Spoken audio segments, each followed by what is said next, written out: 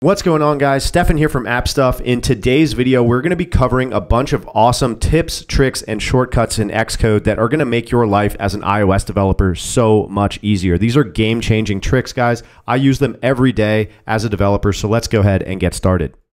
So guys, I have Xcode opened up here, and for our first tip and shortcut, we have a new way to organize our files. So you guys can notice here in my project directory, my folders are not alphabetized. I'm really big on file organization and stuff, and I used to do all of that manually. Now you can just right click on a folder and go to sort by name, and it will sort everything alphabetically for you. So that is huge for me. I always like to alphabetize my folders and my files, so that new shortcut is absolutely amazing.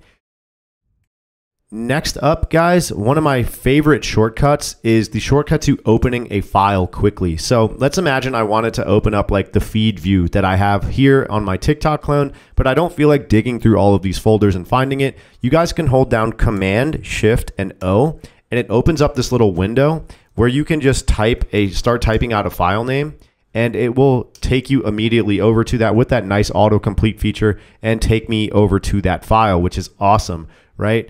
Next up, guys, by extension of this, you guys notice that in my project navigator, it didn't actually navigate to that file. So if I want to do that, I could hit Command Shift J, and it will automatically open up that file for me in my project navigator here on the left, which is absolutely awesome, guys. I use those two things almost every day, and it saves you a lot of time with looking for files and all that stuff. So that's another one there. Next up, guys, with Xcode 15, we get this new image resource functionality. So on this login page I have for the app here, guys, you notice here, I have to type out the actual string name of my asset for that, which is located in my assets folder.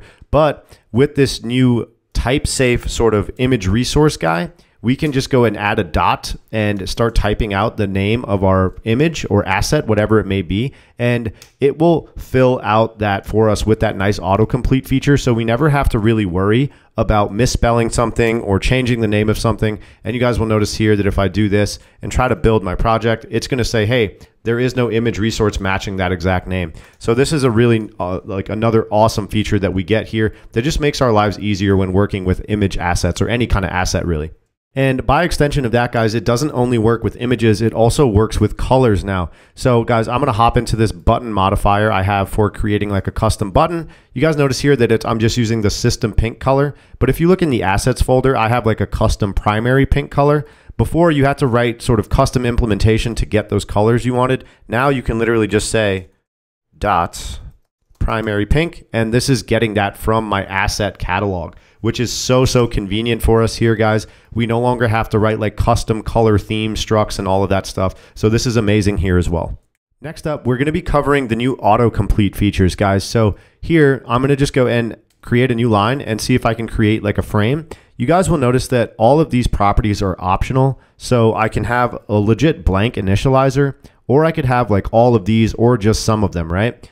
And you guys will notice that as I start typing, it'll start adding those parameters and give you that sort of autocomplete functionality. If you guys just wanted to select everything, you could hold down the Option key and hit Enter, and it will just automatically add all of the properties for you, so you don't have to continuously type them out.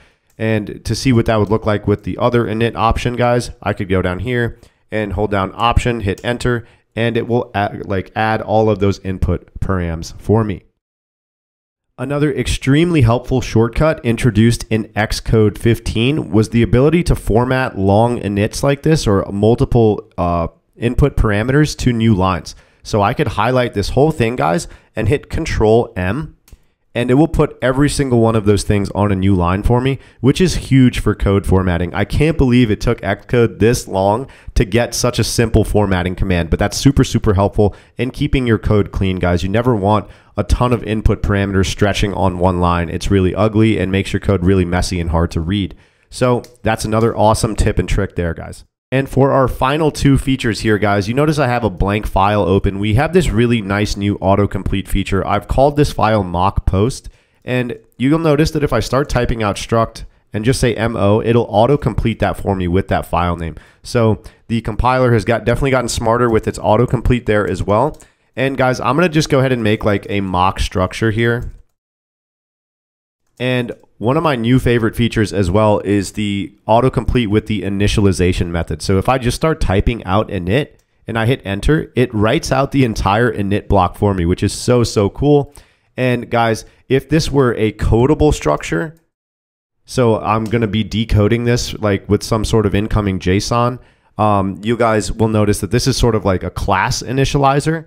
I will also get this init from a decoder if I have to do some sort of custom decoding, which is also super, super helpful. Whenever you guys have to do custom decoding, you've probably been through the annoyance of typing all of this stuff out, especially if your like structure is large, like my actual post object, right? So I didn't want to have to type all this out. Swift did it for me. And then I also have like a class initializer and use that new line formatting there as well. So all these new features are really, really helpful, guys. I hope you found this video useful. Make sure you subscribe to this channel and like this video if you want to see more content like this. And if you guys wanted to check out this awesome TikTok clone course, just head over to the website at stephencodes.com. We have a bunch of amazing pro courses, guys, like Tinder, TikTok, Threads, Airbnb, Instagram, and all that stuff. And you guys can really just level up your skills as an iOS dev, whether you're just starting or you're an experienced developer. We have something for everybody. We have advanced fundamentals, beginner fundamentals, SwiftUI bootcamp, all of that stuff. We also have ready-made app templates that are ready to go right out of the box if you're just looking for source code.